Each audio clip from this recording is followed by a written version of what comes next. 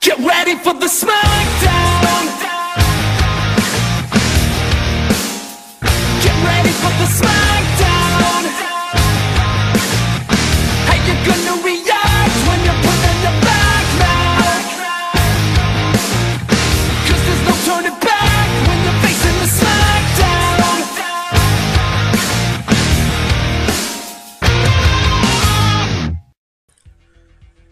Alright guys, so back again for the last fight for today, and after this we'll be down to the final four. But this fight comes from Frank Miller's Evil Hat #1, and he pits the likes of course, Batman. He's pretty much the star of this section, versus David Xanatos from Gargoyles. Yeah, so we have Batman versus David Xanatos in this. I like this fight. This was very fun for me. I liked it indeed.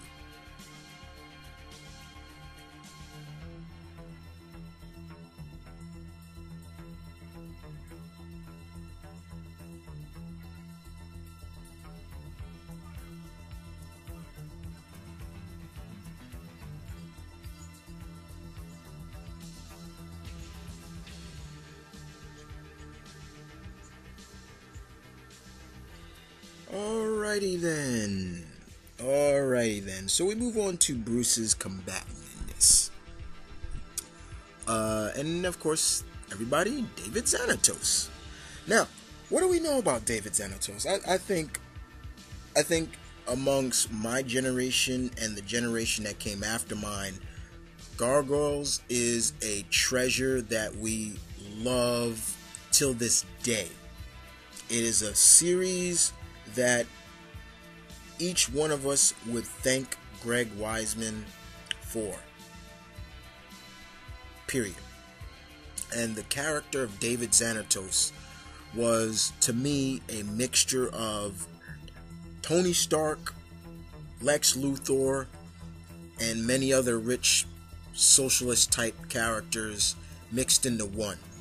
But mainly Tony Stark and Lex Luthor, definitely. Xanatos, for the first was one of the main antagonists of the Gargoyle series. He was the one that helped bring Goliath's clan back to life. And he pretty much, since they were new to the world, he was very much played them like fools. And Xanatos was very manipulative to live. Excuse me. He was very much a genius at heart. Very much. He used to play. He could play that fiddle so well and get people to think, oh, he's good. But then he can turn around and be that crafty, that crafty fox that you know it. And literally, he would go on to marry Fox. But he was a very good villain, in my opinion. Very good indeed.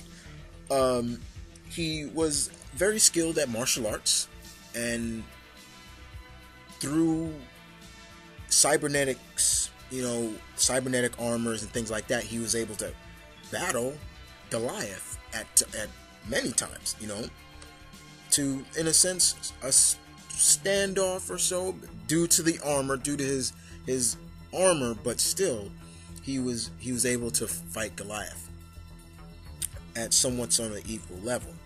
So he's rich, he's able to handle himself, very intelligent, very manipulative, and he's I would say he's a pretty good strategist as well.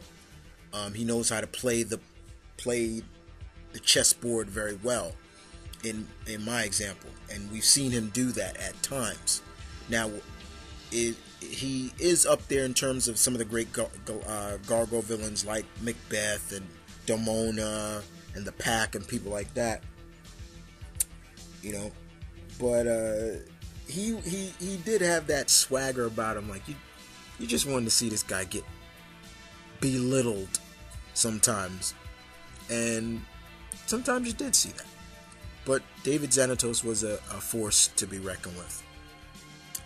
Now, in terms of the battle breakdown for this debate, I gotta say, this is an interesting fight because both Bruce and Xanatos are billionaires. They're very rich. They have a lot of resources.